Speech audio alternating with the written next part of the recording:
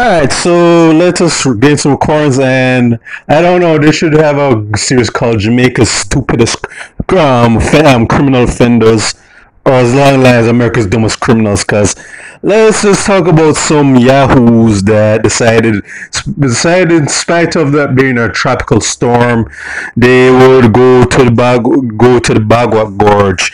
And you know, Bog Walk Gorge, that is basically like a death trap because countless people have lost their lives around that area. So, cops seek men who tried to enter flooded gorge.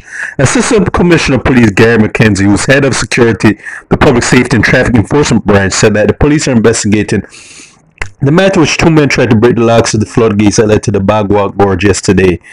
And basically saying, hey, not only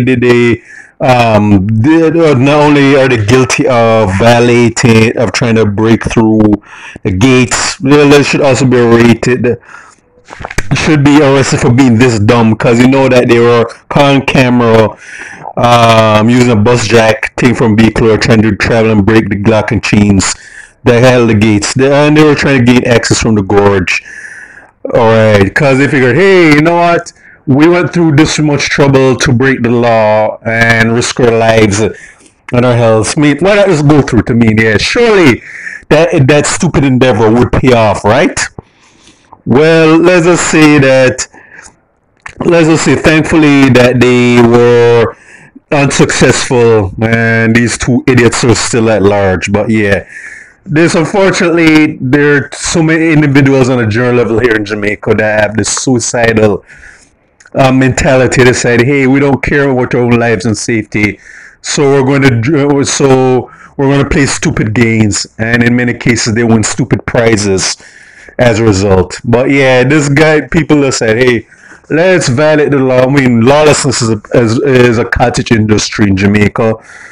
But yeah, if this blows up in our faces, assuming that we don't get killed off or whatever, yeah, we're not really. Yeah, we're just going to charge it to the game and just continue as proceeded.